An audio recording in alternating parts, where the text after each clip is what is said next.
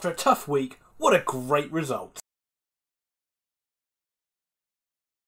Hello everybody and welcome back to Very Biased Opinions. It is time for another Oxford United review, the final one before Christmas. And today the U's took on table-topping Wycombe Wanderers in a derby, not derby. After a week that have seen Oxford lose to MK Dons and to Manchester City, although the Manchester City result was probably expected, Oxford played really well in that game. United made 4 changes for this game this afternoon. Probably most surprising of all was Matt Taylor came out of the side after obviously scoring a great goal against City. He was replaced by Jamie Mackie. I actually wasn't too bothered about that. I think Jamie Mackie offers so much for Oxford, works hard, is a constant nuisance. Another bit of good news is James Henry came back into the side. He's been injured recently. He makes a massive difference. And John Mousinho, not surprisingly, came back into the back four. And also not surprisingly, Chris Cadden came back into right back. Maybe one of his last games for the club. Players that missed out are Dan Adji, Sam Long, Elliot Moore, and as I said before, Taylor. Great to see Shandon Baptiste keep his place in the side. He was one of the standout players against City. Well, if you think Oxford's form's been good, Wycombe have been amazing this season. Their form has been imperious. They've lost 1 game all season. A stark turnaround to where they were last season when Gareth Ainsworth just about kept them up and even really lost his job nearly at some point last season where they went on a terrible run. This season it's been completely different. As I said, lost 1 game all season. They've won 5 out of the last 6. Such a strong squad he's assembled. They don't just beat you with like one way. You'd think with Akinfenwa in the team they're just a long ball side. So not the case. Very good side. And make no mistake, this will be a massive test for Oxford.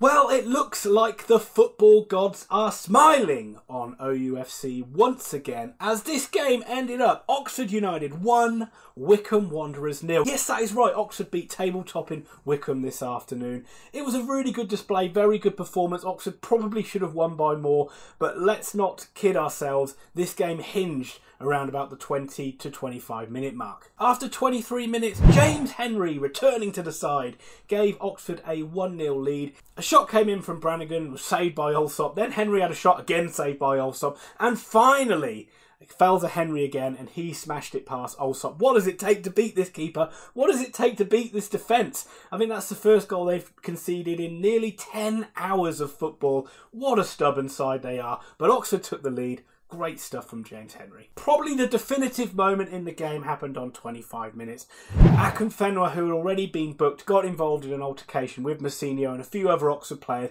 and received a second yellow card. Looked like a bit of a push. They said it was for an argument with the referee. Bloody brave referee arguing with Akinfenwa. It meant to him getting a second yellow and an early red card for Wycombe, which completely screwed up any game plan they had.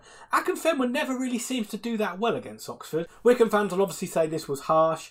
Oxford fans, you just say, why did he put himself in that situation? Karl Robinson has said all season he wants his Oxford side to be nasty and not known as a nice side to play against, and that certainly came into play. There's probably a few players that certainly helped with that red card. Jamie Mackie, I'm looking at you. This then became a game where Oxford were in the ascendancy and it was just a matter of whether they could get that second goal. They were being denied by a stubborn Wycombe defence and some brilliant saves by Alsop. There was one he made from Mousinho at the end of the first half that kept it to 1-0. And while it was still 1-0, Wycombe would believe they could get something out of this game. Into the second half, and frustratingly, that second goal just never came for Oxford. And the longer it went on, the more and more Wycombe started to show a bit of belief. And the more and more Archer was tested. He made a couple of good saves. I think Wycombe bringing on Smith, he added a different dimension with like long throw-ins, and they certainly tried everything they could to get back into it. Oxford again had tons and tons of chances and just couldn't convert. Taylor had a goal disallowed for offside late on,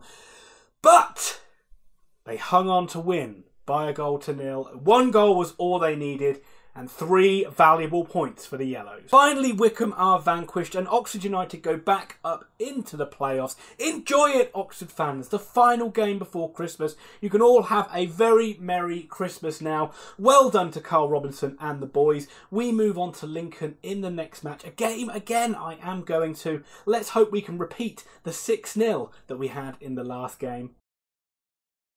So that'll do it for another review. Hope you enjoyed the video. If you did, give it a big old like and think about subscribing to the channel. We're desperately trying to get 1,000 subscribers before Christmas Day rolls around. I think we only need about 20 more, so please subscribe to the channel. It will help us out so much, and hit that notify bell so you don't miss out on any future videos. A great win for Oxford United, and I will be back very soon with another review. And remember, if you're looking for detailed football analysis, you're probably in the wrong place.